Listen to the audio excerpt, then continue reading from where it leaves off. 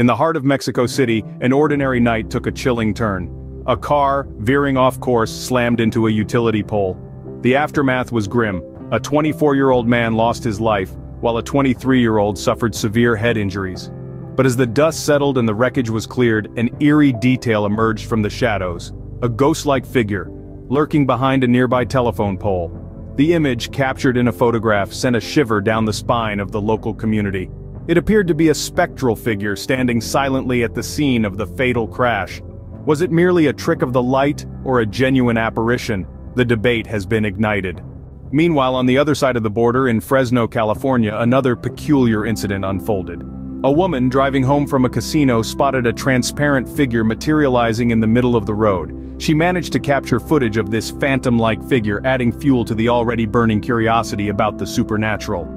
These incidents, occurring within such a close timeline, have set the stage for a riveting discussion on the paranormal. Skeptics and believers alike are grappling with the evidence presented, trying to make sense of these strange occurrences.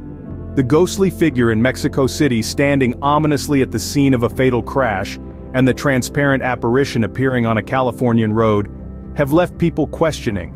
Are these mere coincidences or signs of something beyond our understanding? The reactions to these events have been as varied as they are numerous.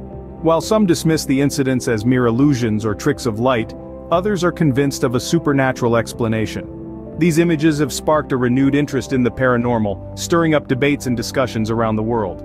In the end, whether these events are the result of optical illusions or the manifestation of the supernatural, they certainly serve as a reminder of the mysteries that surround us, waiting to be explored. So, as we delve deeper into these strange occurrences, we are left with more questions than answers. And perhaps that's the allure of the supernatural, the thrill of the unknown, the intrigue of the unexplained. But for now, we continue to ponder, to question, to wonder. What really happened on those fateful nights in Mexico City and Fresno? And will we ever truly know?